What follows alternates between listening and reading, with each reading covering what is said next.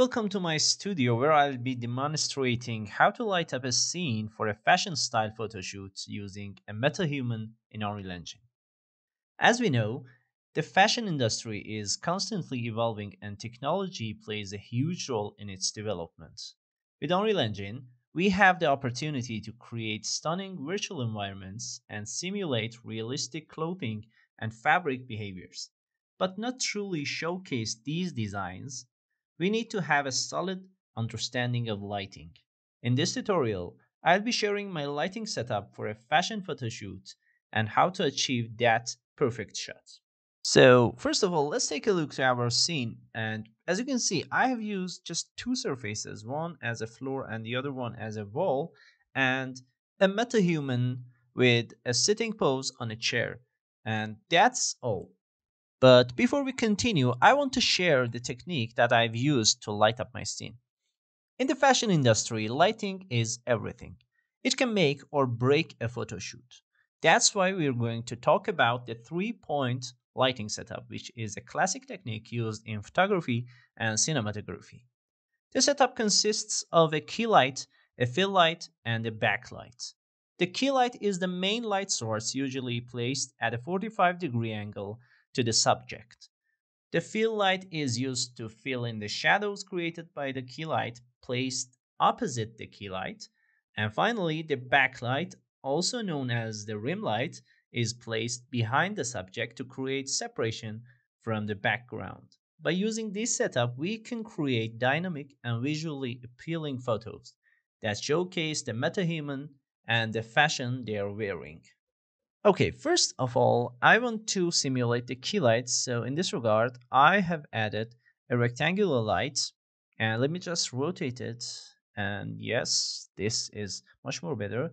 And let's add another viewport. And I'm going to change this viewport to the camera, one of the cameras that I've placed. And now I have better control on the scene. After that, I want to place this rectangular light in a way to be like 45 degrees angle from the metahuman, and let's move it a bit upper, and I am going to increase the size of this rectangular light to have much more softer light effect on the metahuman's face, and let's rotate it to like that, and yes, a bit further. And after that, I want to add ray traced shadow effects to this light to have much more appealing shadows on the face of the model. And let me just, I think I have to write the word ray. And yes, that's here. And let's enable the ray traced shadows to have much visually appealing shadow effects on the face. And after that, it is time to set the intensity of this key light to something like 10 or 11 would be okay in this case. And since I want to have more dramatic and moody atmosphere in the results, I'm going to decrease the temperature of the key light to something like 3000 to 4000. And yes, you can see the results from the first viewport.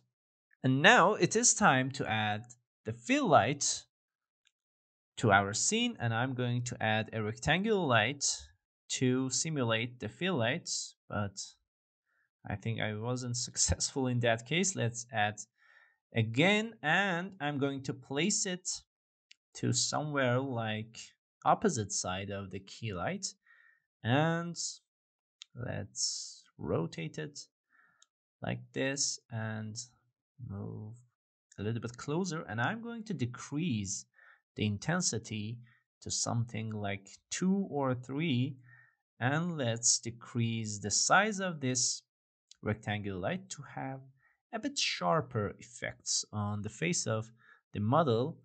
And let me see, yes, a bit closer, yes, I think we will have amazing results at the end, and I'm going to increase the temperature to add a bit coziness to my scene. And yes, I think it looks much more better.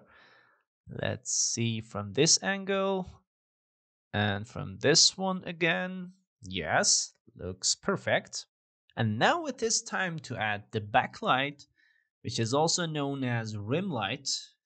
And let's place it behind the subject to add the separation we need to separate the subject from the backside of the scene. And let me place the viewport to something like that, and let's move it a little bit closer, and let's set the intensity to something like 5 or 6.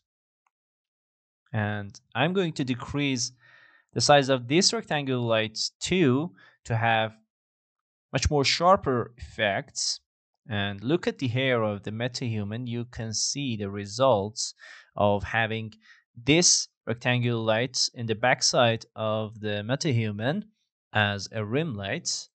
And I'm going to use a purple rim light, which can create an interesting and unique look for the photos and add a cool tone and provide contrast to the warm tones of the key and fill light. However, it's important to use it carefully and not make it too overpowering, as it can detract from the overall aesthetic of the scene.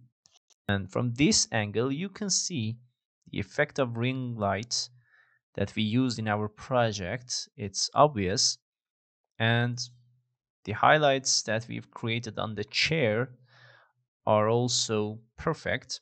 And I think I forgot to add ray trace shadows to the rim light and fill light. And yes, now we have much more appealing shadow effects in our scene. Let's change the camera viewport to this one.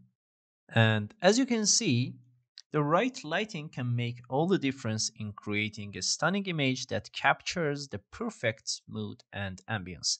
With Unreal Engine's powerful real-time rendering capabilities, the possibilities for fashion simulation and virtual photo shoots are endless.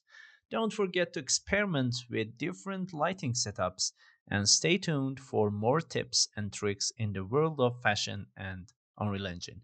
Remember to like, comment, and subscribe to stay up to date on all the latest content. See you.